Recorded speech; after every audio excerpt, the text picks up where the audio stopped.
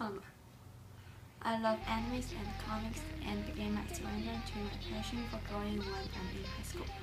I liked using graphic tablets to draw anime characters. It's different from drawing on the paper. At first my drawing was so bad that I needed to practice a lot. During this time I met a lot of people who had the same passion as me. I learned a lot from those people.